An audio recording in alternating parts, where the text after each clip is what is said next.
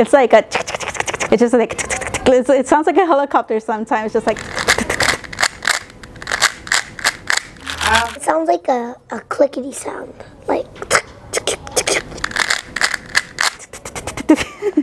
This is the Rubik's Club. It's an after-school club. People come here to practice the Rubik's Cube.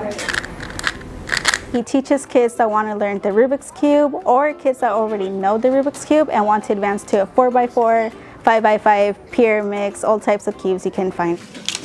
They're learning algorithms and a little bit of math. I like learning new things. The benefit of the Rubik's Cube is not only mathematical, but also what it really helps them is to give them confidence.